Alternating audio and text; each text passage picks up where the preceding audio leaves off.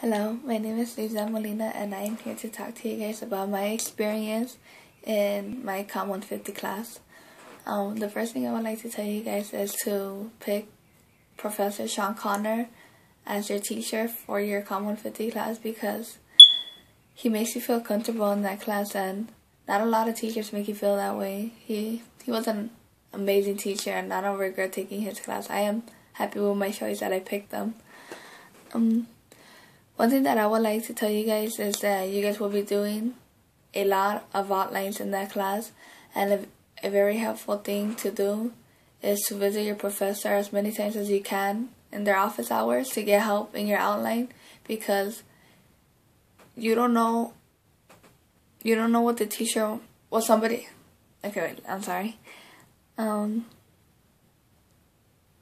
Okay, they are the only ones who can tell you what they are expecting in that class. If you go to another professor and ask them what should you do, that's what they're gonna tell you what they want.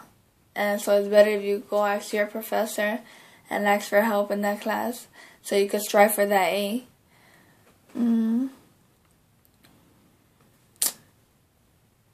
So I would like to also say that because of that class, speaking in front of a large crowd is not as scary as it was when I first entered that class, or when I first began that class.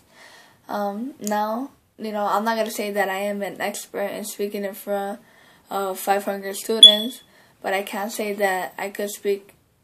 I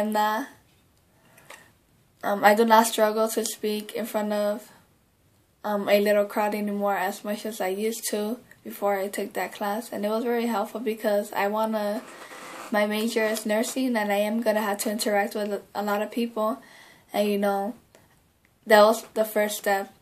And now I'm pretty sure that by the time I reach my nursing career, I'm going to be, hopefully, I hope I am going to be good at it. So yeah.